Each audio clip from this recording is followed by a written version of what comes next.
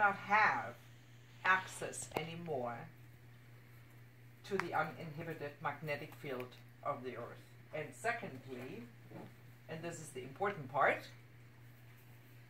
the electromagnetic field of the Earth is being interfered with through ElectroSmog, wireless and other forms of radiation in our environment.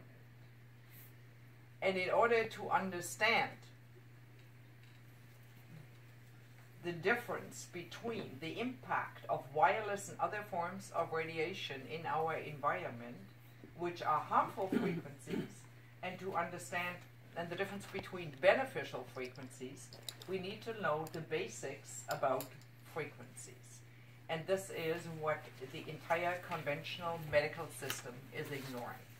That we are electromagnetic beings. We are energy. We are energetic beings, much more than we are mechanical or chemical beings. And of course that isn't taught in med school.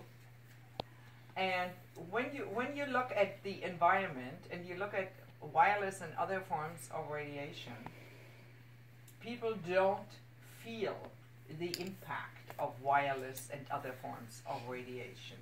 And yet it is the biggest healthcare crisis in the making.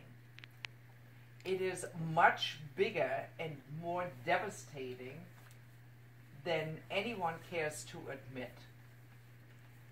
And we don't feel it, okay? While we are surrounded by wireless and other forms of radiation, all these harmful frequencies, we don't feel it because we don't have an organ to detect when enough is enough. So it goes on. Just like, you know, when you were saying, or some people were saying, I don't feel anything when I'm on the mat. Right? Like, most of us don't feel frequencies, all right? If you're very in tune with your body like you are, you feel it, right? But most people don't. They get off. The average person gets off and says, well, I don't feel anything. How can this do anything? So then ask them when they use their cell phone and their brain is being fried all day long, when they sit in front of their computer or they live close to a cell phone tower or they have a smart meter outside or they use a microwave and they're being fried. Ask them if they feel that. They don't. Right? So, bottom line, primarily you will not feel beneficial frequencies and you will not feel harmful frequencies. At least this is true for the most people.